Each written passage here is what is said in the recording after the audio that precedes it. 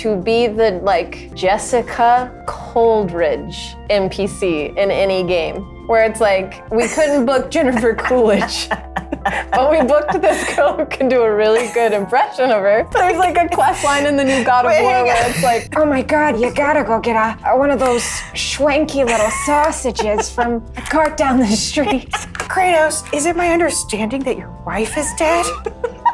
You offering to do the counterfeit Jennifer Coolidge in video games. Yes. It presupposes that there is a huge demand for Jennifer Coolidge to already be in video games. Everyone's been asking for it.